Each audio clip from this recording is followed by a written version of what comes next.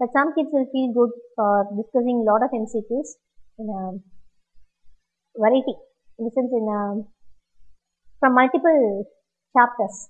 So we have discussed only one chapter so far. This will include from many chapters. At least some 40 to 50 MCQs will cover, then we go back to the other chapters. Okay. Okay. This again, the answer has been given wrongly in your textbooks. Giant cell is seen in the sense which lesion among the list options has got giant cells. Osteoclastoma, will it have giant cells? What's the other name for osteoclastoma? Giant cell tumor. So that it's straightforward. Okay. Chondroblastoma. So the answer given was actually osteoclastoma, which is wrong. Osteoclastoma has giant cells, but that's not complete. The chondroblastoma again has giant cells.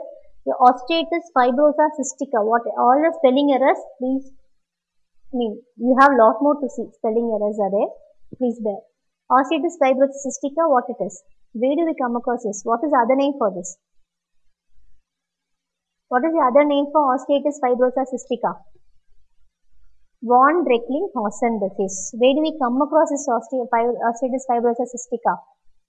In hyperparathyroidism. We have brown tumors, repeated hemorrhage, repeated repetitive granuloma. All these will result in osteitis fibrosa cystica, dissecting lesion in the bone due to hyperparathyroidism, due to resorption of the bone. Because of high levels of parathyroid hormone, resorption of the bone, resulting weakening of the bone, frequent fractures, microhemorrhages, reparations, result in giant cell lesion. Because of microhemorrhages, will have brown color, will have a edematous appearance, a tumor-like appearance, a tumor. Okay. So won't it have giant cells? Yes, it will have. You have other lesions also, giant cell rich lesions of the bone, like your giant cell rich osteosarcoma. You have a special variety like that. And your non-ossifying fibroma, cherubism, where there will be bulky this area in children. So all these are, you have a lot more to add to this. All these are giant cell rich lesions of the bone. So this question has come first mainly to stress that this question has been discussed wrongly in your textbooks. Okay, so what will be the answer now?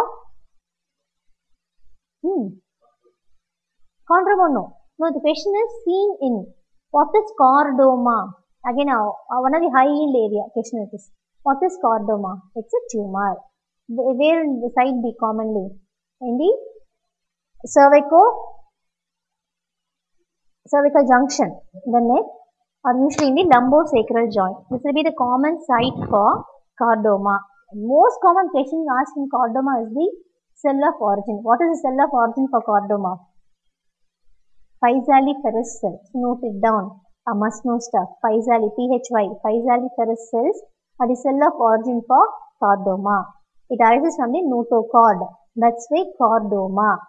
It's a tumor of the cord, notochord, so chordoma.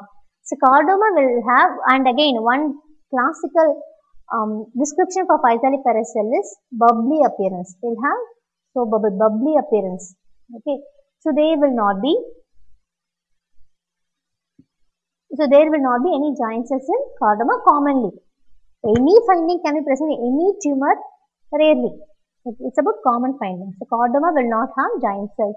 So osteoclastoma is a giant cell rich lesion, chondroblastoma is a giant cell rich lesion, osteitis fibrosa cystica is a giant cell rich lesion. Next question is low complement levels seen in. So when will you have low complement levels in any lesion? When there is complement fixation. When complement and serum gets used up in the lesion, you find reduction in the complement level. Serum complement, that's a basic funda. Okay. So will you find low complement levels in PSGN, Poststreptococcal Nephritis? Will there be any reduction? It will be. The typical term, like transient hypercomplementemia. That has to be, it's a must know point again. So transient hypercomplementemia in the sense, there will be transient reduction in the complement levels. Okay, so it will not be reduced beyond 3 months. Maximum limit is 3 months. Beyond that, if the complement levels are very low, you have to go back and replace the diagram. That's strong the finding is. Okay. So will there be hypercomplementemia in PSGN? Yes. Okay. So will there be in MPGN? How many types are there? Good, Rishi. Initially there will be reduction in the complement levels. Good. Okay, MPGN, how many types are there? 1, 2, 3. Okay, so in all the types, there will be reduction in the complement levels. So depending upon the times, there will be different levels reduction in the different types of complements. Like early complement will be reduced in MPGN type 1, late complements will be reduced in MPGN type 2 and type 3. Depending upon their pathogenesis, we will discuss that in detail in renal pathology later in some other class. And a Goodpasture syndrome. What is the pathogenesis of Goodpasture syndrome? What is the pathogenesis of Goodpasture syndrome? So here there is, it's an example for autoimmune disorder. The autoantibodies are directed against the alpha 3 chain of type 4 collagen. So again a must know point. You can't afford to say you don't know. You have to be thorough with this. So alpha 3 chain of type 4 collagen is attacked by the autoantibodies. To which class of autoimmune hypersensitivity disorder this belongs to? Antibodies directed against the antigens present on the surface or in the matrix. Type 2. This is localized organ specific autoimmune disorder. So this alpha 3 chain is shared between renal base membrane and pulmonary base membrane. That's why this patient will have pulmonary renal hemorrhage. So hemoptysis and hematuria combination, one of the common causes Goodpasture syndrome. Fine. So Goodpasture syndrome patient will have recurrent hemoptysis and hematuria. But the patient will not have perennial throughout the year hemoptysis hematuria. But what triggers hematuria hemoptysis? Is when a patient gets exposed to viral infections. The patient gets exposed to hydrocarbon solvents. So when all such things happen, the patient will have episodic hemoptysis and hematuria. So what will be the prognosis in Goodpasture syndrome? Goodpasture syndrome might result in RPGN. RPGN, what will be the prognosis of RPGN? When something is rapidly progressive, you can't expect to have a good prognosis. So, do you find presence in Goodpasture syndrome?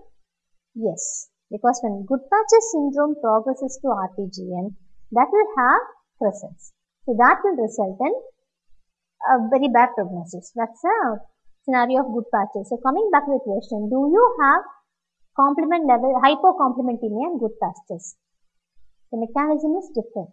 Antibody comes and attacks the antigen, not much of complement involvement. So, no hypercomplementemia. You have to understand the mechanism. Okay? And next is Wegener's. Spelling mistake, please bear with me. So, Wegener's granulomatosis. What is the pathogenesis in Wegener's? How there is disease? What is the reason for the disease in Wegener's? ANCA. Good. It's C ANCA in Wegener's granulomatosis. So, Wegener's granulomatosis, does it have complement involvement? No. Here the disease is due to presence of anti-neutrophil cytoplasmic antibody. They will take care of it. No involvement of complement. So, no hypocomplementemia.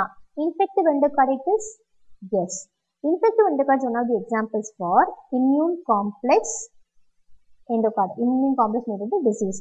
So, since this involves immune complex, it will also involve complement. So, this will bring down the complement levels.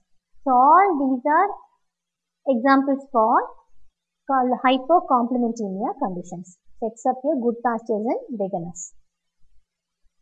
PSGN. PSGN is associated with Poststreptococcal Nephritis is associated. So, we need to discuss few points under this PSGN. Okay, this PPT was made and given to me, so I couldn't add any explanatory notes to this. So, we have to discuss it orally, only salient features, not in depth to cover the maximum questions. So, PSGN, earlier days, what was the antigen detected? The sense the body is mounting an immune response. It's a cross reaction. So, what antigen of the kidney was attacked? Earlier days, it was called as NSAP, nephritic strain associated protein. That was the antigen. But now it has been more better antigen that has been detected is SPEB, SPEB.